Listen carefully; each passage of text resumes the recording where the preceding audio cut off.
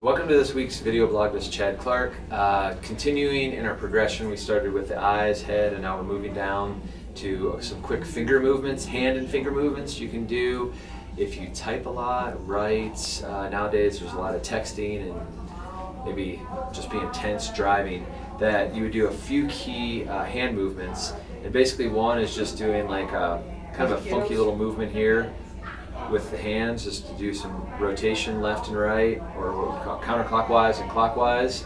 And then the finger movements, another kind of awkward one, but you would bend at each joint. So if I start with my thumbs, I'm going to bend and then straighten and pull back out. So I'm going to bend, dip down, straighten, and come back out.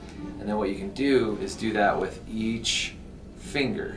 So you can see I'm trying to isolate out the fingers, but some of my other fingers will kind of bend in there as well. So I'm bending and straightening, and you would just do about 3 to 5 reps per finger as you move down from a bending to straightening position. Then the opposite of that is you would come down straight, bend, and then come back through. So it's opposite. So it's straight to bend, where the first time around was bend and then go to straightening.